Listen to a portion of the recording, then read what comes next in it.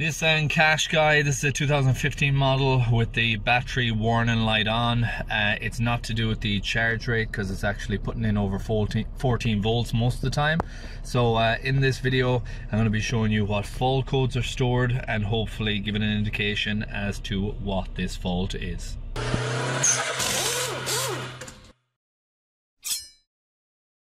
So just a quick confirmation on the fault codes that was present in this one. 2 engine communication circuit fault codes and another U code U1051, which was a LIN communication fault.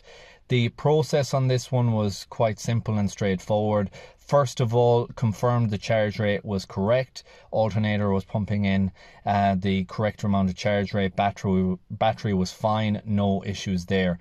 I did pull a wiring diagram on this, but the first test that I ended up going down to do was getting the oscilloscope out because I wanted to check the LIN Bus signal down at the alternator.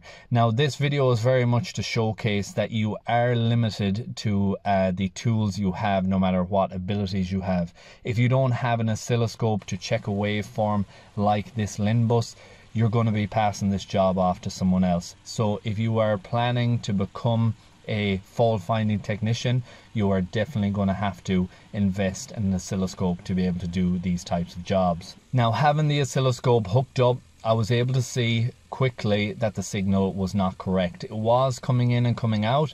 The waveform was erratic, which gives me an indication that this could be a connection issue of some sort.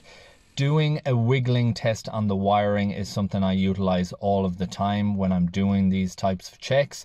It can give you an indication as to if there's a break in the wire, if there's a connection issue, if there is maybe a bad earth, by catching and pulling on different wires and harnesses and junction connectors to see if you can see any difference in the waveform as you're doing it. With this one, up at the battery on that big block connector going to the positive and the wiring harness and loom that comes from there, I was able to see that the waveform was dropping in and dropping out at that particular junction.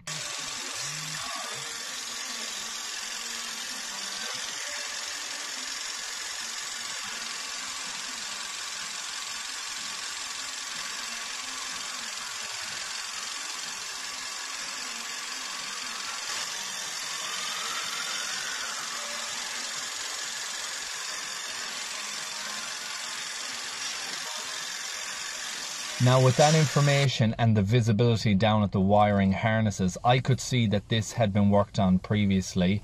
There was connectors that were broken, which secures the wiring, and I was left in a position where I needed to disconnect the battery, get everything out of the way, and put everything back the way it should be. That was my first priority, and then I was going to recheck the signal after I had everything put back together to see what we could find.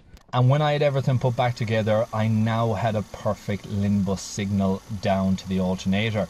So the fault was within the connection and the wiring and the extra stress and tension that was on that loom, and I was able to clear all the fault codes and that signal returned.